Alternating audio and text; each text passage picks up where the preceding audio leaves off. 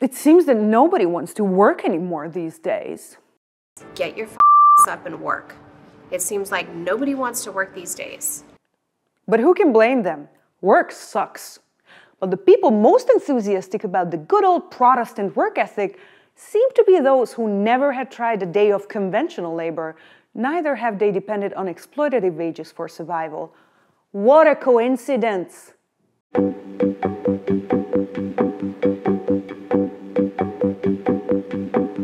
First of all, the Stalinism and the terror of Stalinism in the 1930s absolutely discredited the utopia, the socialist utopia.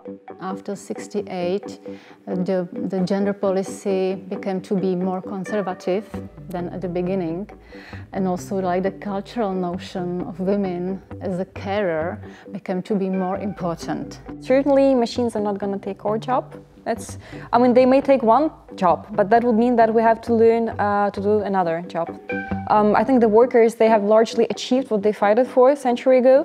And in terms of the work time, so of course the 8-hour work week, work day. We both want an 8-hour work week. Let's be honest, that's the amount of work we want to do a week.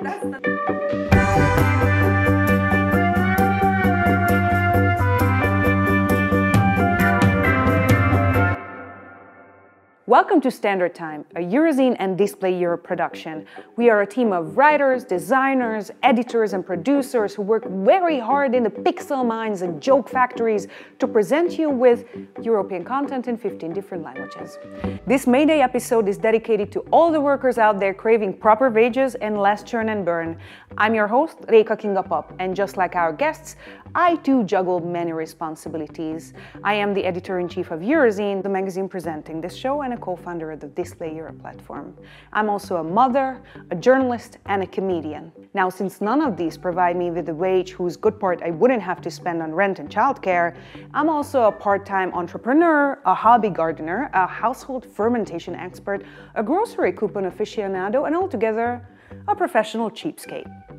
And if you haven't guessed it yet, today's topic is about labor. So whether you're enjoying the program from work, we don't judge, or the comfort of your own home, you can sit back and relax as we complain about the increasingly horrible ways of making a living.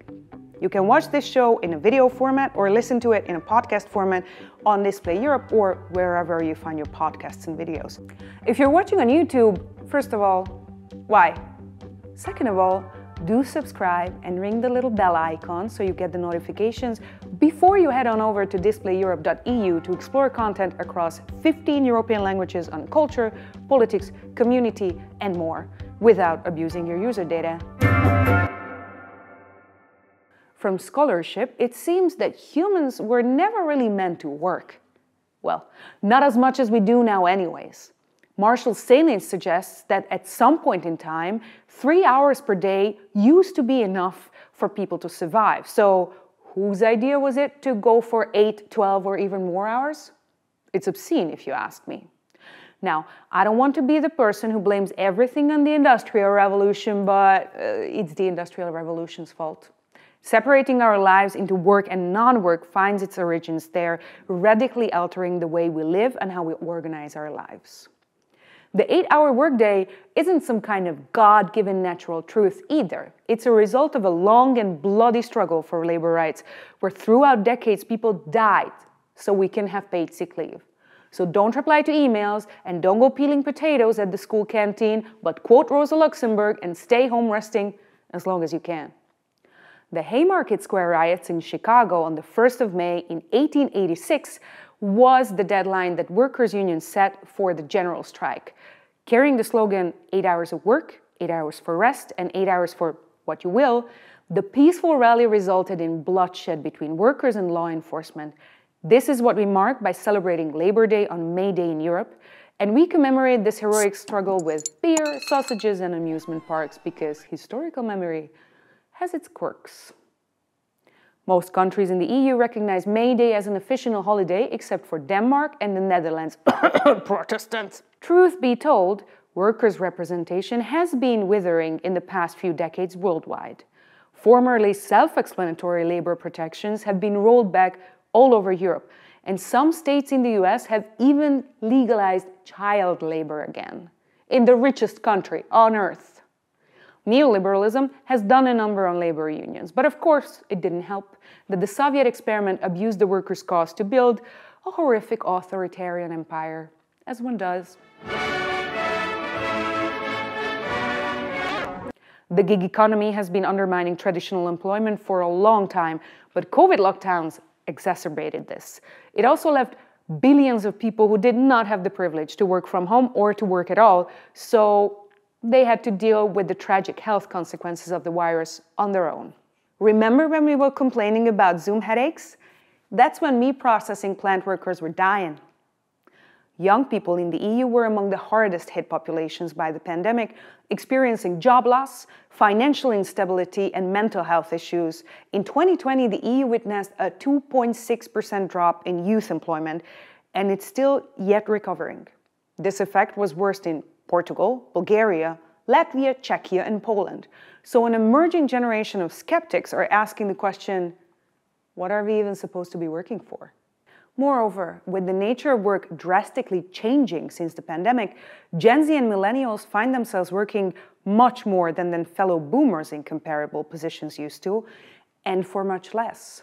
One research shows that Gen Z are less likely to seek promotions because they don't want to work overtime and are less likely to stick with an unsatisfactory workplace, especially when they have fewer family obligations than previous generations did at the same time.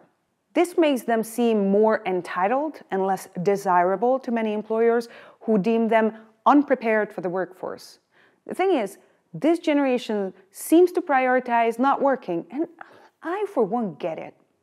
But it's not like Gen Z invented this trend. Almost 2 centuries ago, Marx and Engels promised us a world in which machines take up boring and tiring jobs, and we would gradually revert to a life of some little work and a whole lot of laying about. So, where is my promised leisure time? I think I'm gonna stop working now. Bye! No, just kidding. The show must go on. I still didn't even get into gendered and racialized aspects of work. Women remain underrepresented in the labor market, with care responsibilities unpaid and unrecognized in most places. In 2022, the European Commission presented the European Care Strategy, which promises to support informal carers and impose higher standards for care workers. Now, when it comes to care work as a profession, the main demographic is often migrant women, who are already the highest target for trafficking and labor exploitation. There's a suffocating shortage of care workers all across Europe, yet migration policies are becoming more and more exclusionary. And if it seems like it makes no sense to want to get rid of the people we desperately need, it's probably because it really makes no sense whatsoever. So what's the point? We have our guests here to hopefully answer. Marina Tverdostup is an economist at the Vienna Institute for International Economic Studies and a country expert for Estonia. Her research interests cover diverse labor market issues, including gender inequalities, labor mobility, and immigrants' integration. Historical context is important, and we have Péter Csunderlik to fill us in. He is a historian at the Eötvös Loránd University in Budapest and a research fellow at the Institute of Political History in Budapest.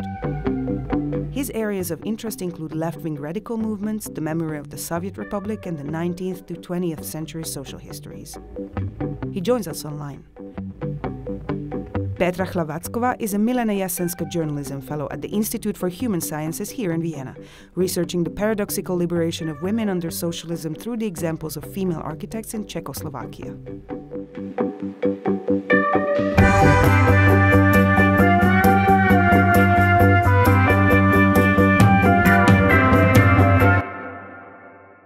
Let's start with you, Peter. You're the historian. Give us a bit of a scope of what is the volume of the history of the labor movement? How long are we talking? What approximate achievements are we talking when we are referring to the glorious and infamous history of the international workers' movement?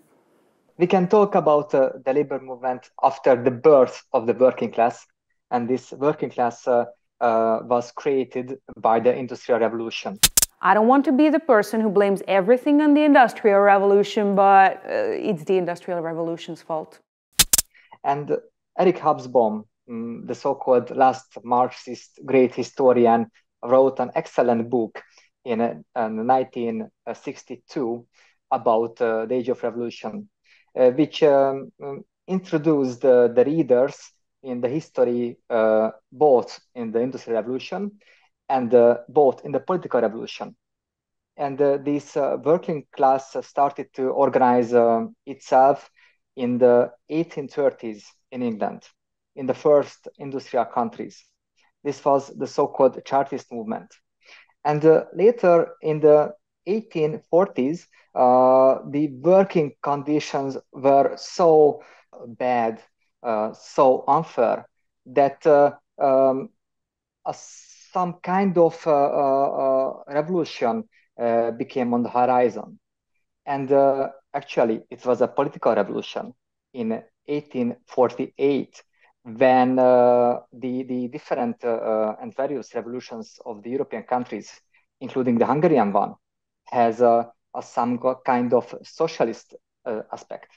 But organization of the labor movement internationally was started by 1864 when the first international was launched.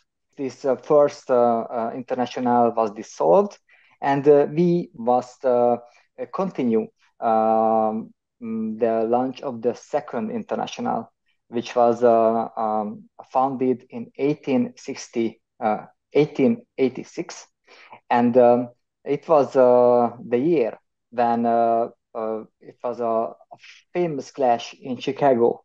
So basically we are talking about like a brutto 200 netto 150 years of history, and we are referring to the Haymarket Affair in 1886, which was the goal of which was the 8-hour workday. So the 8-hour workday is being contested on multiple fronts, in some sort of happier and luckier situations with work time reduction, and in other situations by way expanding standard work times beyond this. For instance, in the hospitality industry, the working days tend to be much, much longer. So the 8-hour workday is not really written in stone, but it is a 150-year-old demand. So let's ask our economist, let's ask Marina about what is the general situation with labor rights and regulations within Europe. Labor regulations, they are very diverse across the globe still. And if we talk about the EU context, then certainly we are, I think the workers, they have largely achieved what they fought for a century ago. And in terms of the work time, so of course the 8-hour work week, work day. We both want an 8-hour work week. Exactly. Let's be honest, that's the amount of work we want to do a week. And we would be so efficient, believe me. Absolutely, no, the deep work, the deep work is. Yes. Yeah, but in terms of the work time, certainly work 8 hours, work day, and all the rights concerning the work stability, the work, the protection of workers. On general, the EU level, it is there. But of course, if you look deeper into each and every single country, you have so much diversity. And of course, the diversity, it really comes from the state, firstly, from the overall state regulations, right, what is fixed by the governments, but it also largely comes from the labor unions, because that was really my experience when I moved from Estonia to Austria, is that here the labor unions are much stronger. And they really have a right to talk to the employers and to really protect the workers. And in that respect, they give so much more.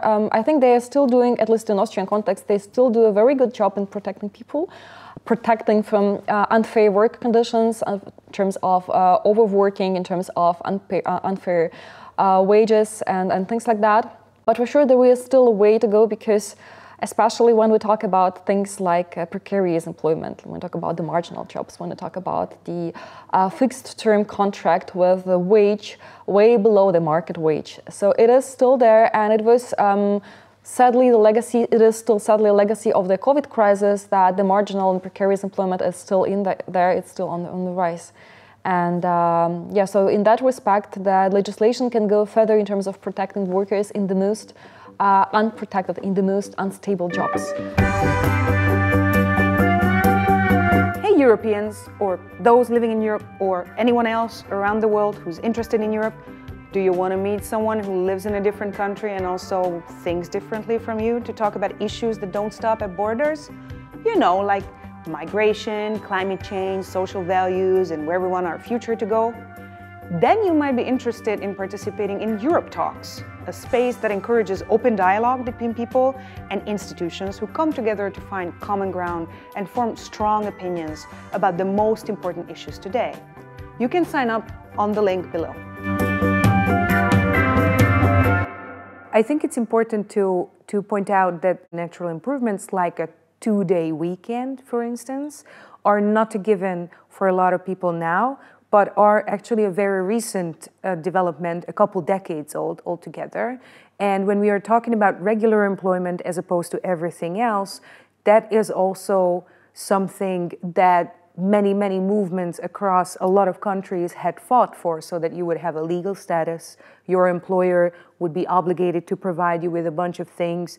These are huge achievements, many of them being chipped away. And the sort of American expression for this and the hip expression for certain forms of precarious employment is the gig economy. But precarious employment in terms of not having a legal status, not having insurance and protections has always been with us, but it has also legally gained a lot of ground. On the one hand, you could really see it as a sort of legal loophole which gives more rights to employers. You know, they really give them the rights to have cheap labor, unprotected, in the sense that you can fire a person whenever you want. You are not obliged to give any other, you are obliged to give the very basic in terms of the social benefit. But in terms of the wages, you can pay less, you can fire whenever you want. And in that respect, it is a bit of the legal loophole, as I see it, because this is an area which certainly has to be regulated. And I think in some countries you already have a movement towards having more control over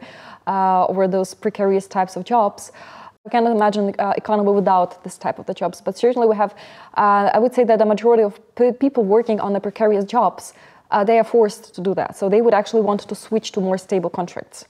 There is this very strong path dependence in the sense that if you've been working on a marginal job for some years, your chances to get a permanent job are getting much lower. During the COVID crisis, many people switched from their regular contracts to those fixed short-term contracts, marginal contracts under those different job protection schemes. And then the schemes were lifted, the COVID crisis was over, but the marginal jobs, they stayed there. And people keep working under those conditions. I would like to draw attention to a sort of linguistic fact, and that is in the German expression, which has its Hungarian mirror, that's Arbeitgeber or Munkaadó, that is the person who it implies that they present you with work graciously, allow you to work, as opposed to my understanding is that we are doing a job and that's benefiting them. Also, for women and loads of marginalized groups, work is a given already, so you don't really need some kind of grace to bestow it upon you. So let's talk about gendered aspects of work. Petra, you have mentioned that you have studied buildings themselves and architecture as a built environment in Bratislava. And you have in passing mentioned to me that, housing projects are a big part of the problem. I created an exhibition called Liberated Space, Care, Architecture, Feminism in Bratislava, where we brought all these questions and feminist critique of architecture environment.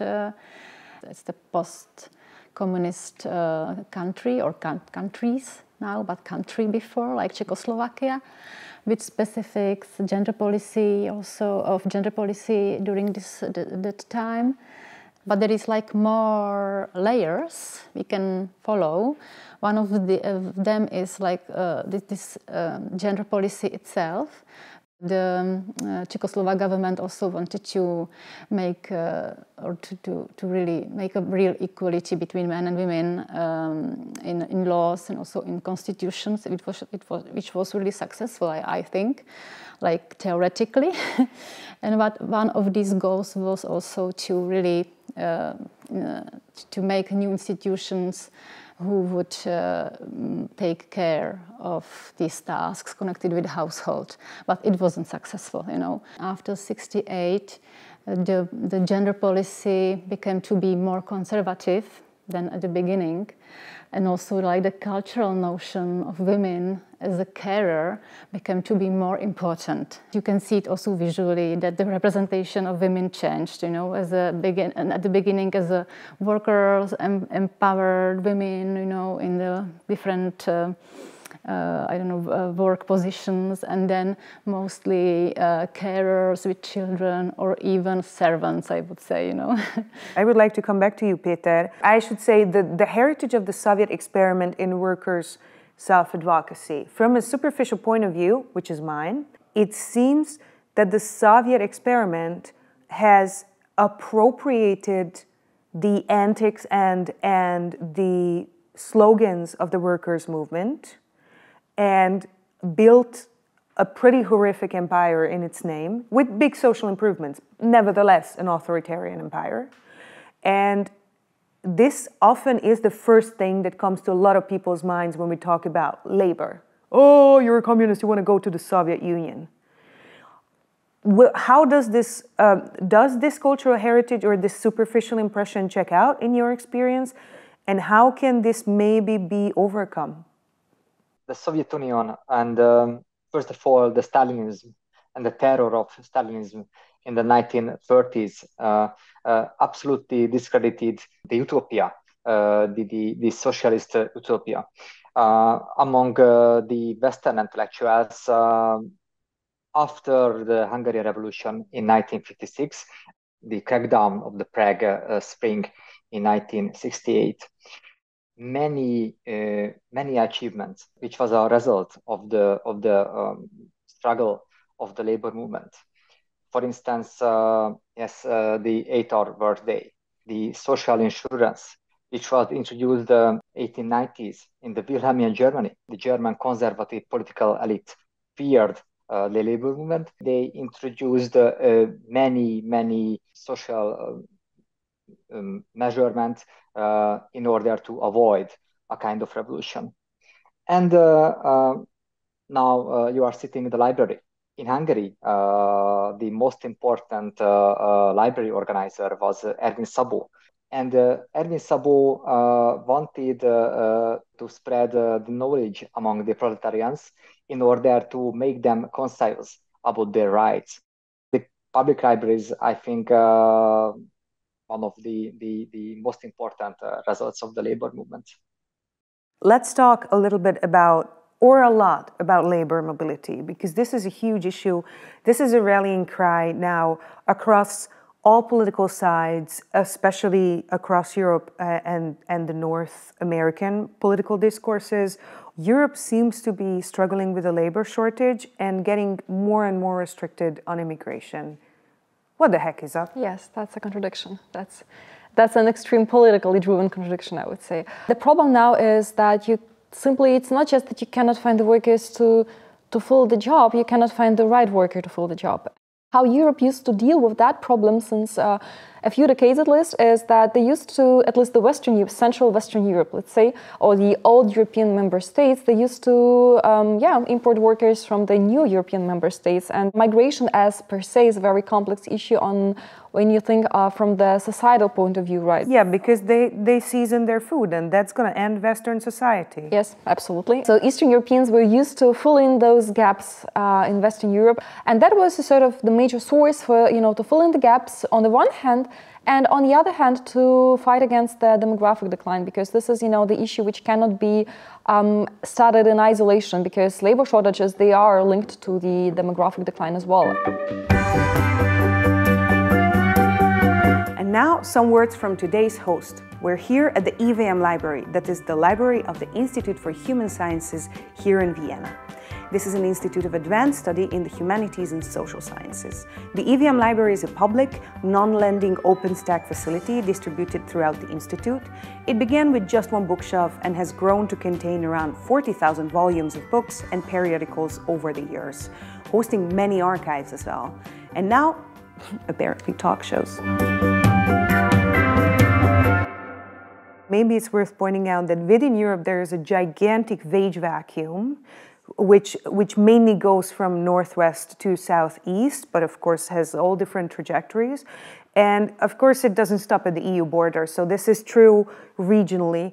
This is a driver for migration in and of itself, but the migration, as you say, is actually necessary for economic function and core social functions. For instance, one field that's tragically understaffed is, well, care work. All kinds of care professions are incredibly understaffed all across Europe. And these people taking these jobs by the majority tend to be migrant workers within Europe and also from outside of Europe. They tend to be so also, for instance, in the US and Canada. And this kind of care work is, even if it's a paid professional labor, this tends to be way underappreciated as opposed to other professions. But there is another aspect of care. We'll come back to this, but there is another aspect of care when it comes to labor, and those are caring practices within labor. Can you please tell us about the aspect of care in architecture? I really appreciate the work of Mena Agha. She's a Canada-based architect and architectural historian, or a theorist rather, with Nubian origins, and she's bringing this term of emotional capital in architecture, and she's thinking about architecture also in the broader sense as something created by someone, and really often by women. And she is bringing this thinking about care as something precious and really with a big value from the African cultural background. I like this also cultural shift because in our culture care is not really so validated. So to go to another culture and see how care is important there, it's also really, really, really good, I think.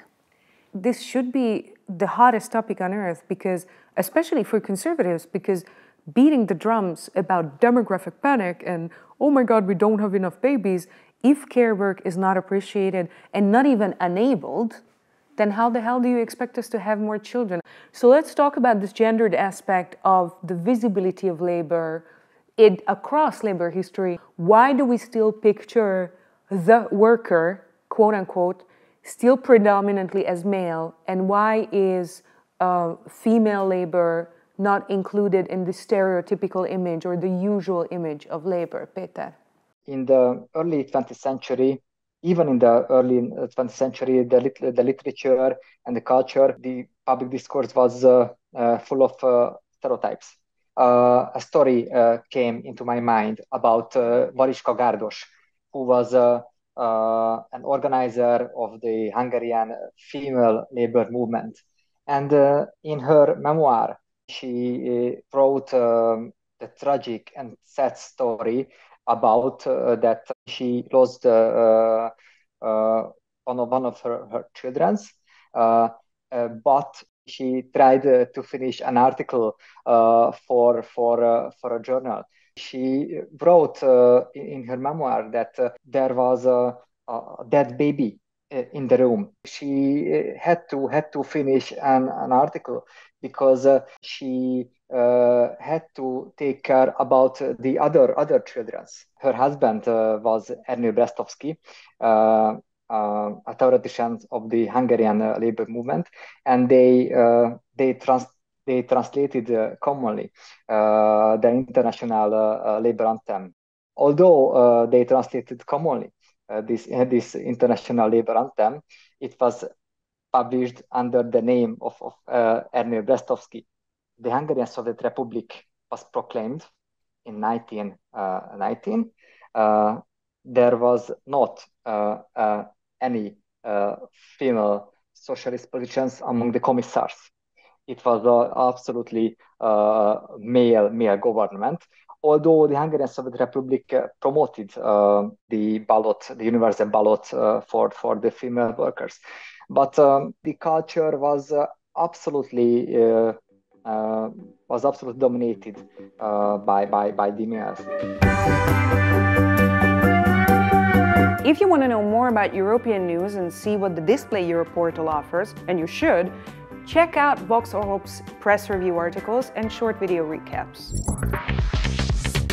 The southeastern part of Europe is a preferred migration route. How do these countries manage arrivals? Claudio Pop takes a closer look in partnership with Display Europe. You should also subscribe to Display Europe's newsletter so you get updates and thematic reads from the portal. The labor movement had focused after the Industrial Revolution on wage labor, and much of the labor done back then, less portion, but still a significant portion of the labor performed right now are not waged labor, so not things you get paid for. Women are always worked in agricultural work, in trades, in domestic labor, in housekeeping, and in so many other fields. So it's not like there was ever a time in history when women had not worked and done significant amounts of labor, oftentimes more than their male counterparts, not even to mention everyone not covered by these genders. This is now sort of getting certain credit. At least it doesn't get any credit on the legal level, but at least on the academic level, you see this whole recently new strand of literature which looks into the paid versus the unpaid work, and which really delves into the problem of female being kind of doing not just the second shift, but the third shift often, in the sense that one thing you work on the labor market, another thing you keep working at home. But the problem is that all the inequalities and all the problems we see on the labor market, they are to a large extent attributed to the family processes and the family decisions. And what we see now, at least from what we see from consistently across Europe in the empirical data, is that even in the dual earner couples where both wife and husband work, even if they work full-time, they work same hours, females, they would keep doing the major part of the housework, the major part of the care work whatsoever. In every single European country, even in the Scandinavian countries where labor market is very equal, where the gender stereotypes are finally dying out, but the care work and the housework, in terms of the housework, in terms of the household chores, it remains severely gendered across the traditional lines. And it holds across all the education groups, across all different age groups, ethnical background, everything. That is why we always have a jar of pickles on each and every episode of this show to commemorate the unwaged labor of pickling and everything else that my aunt, mother, and everybody else in my family do around the house. Also, this is part of my cultural heritage. When you talk about the second shift, these infrastructures like cantinas and laundries and kindergartens altogether and public education as a whole, these are all big mechanisms of lifting a lot of burden from women only. Technologies, many of them women invented, technologies like the washing machine, which is arguably the biggest civilizational factor in our lives. If you've ever done laundry by hand, you know that. Or other household appliances that enable us to lift domestic work haven't yet resulted in making women obsolete, right? We still have a lot to do, and the second, third, fourth shift did not go away. Please tell me how you see further technologization unfolding.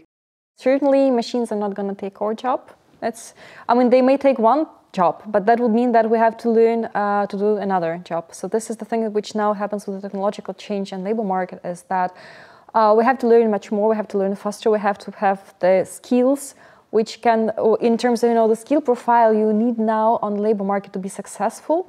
It is a much, much broader tool set. It's a whole more that you have to learn permanently. And this is the major thing which is now probably going to be the dominating feature of the labor market for the next decades, is that the skill demands, they are changing, and they are mainly changed by the technological advancements. And the problem is that, of course, those effects, they are very different across the occupation groups. Because, of course, when you think about the, things like, for the professionals, for them it's not such a shocking new reality that they have to learn something new all the time. But for the other workers, the one on the, the lower wage segment, or on the, the blue collar or semi-skilled scale of jobs, for them the impacts would be probably the most vivid, because they would really need to Not just looking for a new job with your existing skills, but going to the re-education, so getting to keep making a living. So yeah, in that respect, at this point, where we are right now, it's really hard to say exactly where we're going to be in 20, 30 years, but for sure, the changes which are now ongoing, they would have quite a sizable implications for workers. Well, some jobs, they're going to be taken by the computers, robots, whoever. But that would simply mean that the people who lost their jobs to the computers and robots, they have to get a new job. Education, re-education, on-the-job training, of course. This is something which has to be in the spotlight. So therefore, this whole debate on the education and the importance of the re-education at the adult age, it really has to be in the spotlight of the political decisions in that respect. Thank you so much. Thank you all of you, for being here with us. And if somebody wants to make a bit of a sense of this necessity of lifelong learning, I first and foremost recommend the scholarship of today's guests for reading, which is available in various forms. And second of all, but equally as importantly, check out displayeurope.eu for content across 15 European languages, and Eurazine.com, the magazine presenting you this show, and with much less superficial reads than I represent here. Thank you so much. Thank you.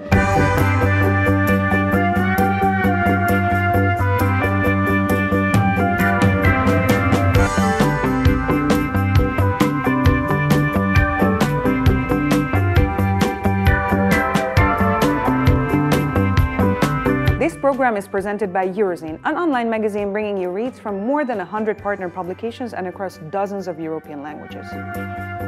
This talk show is a Display Europe production, a content sharing platform that presents you content from all over Europe in 15 languages and more, and also, somehow miraculously, doesn't abuse your user data. I know it's a shocker. Now, if you want us to have nice graphics or just like what you see and wish to support our work, please go to patreon.com/Eurazine. That is Eurazine, the magazine presenting this show. You can pledge as little as €5 a month or whatever you can afford and get a couple of bonus materials and get to recommend us topics and questions. This program is co-funded by the Creative Europe program of the European Union and the European Cultural Foundation. Importantly, views and opinions expressed here are those of the authors and the speakers only, and they do not necessarily reflect those of the European Union or the European Education and Culture Executive Agency. Neither the European Union nor the EACAA can be held responsible for them. Although, I wish they took advice from us. We also thank the Institute of Human Sciences and the EVM Library for hosting us today.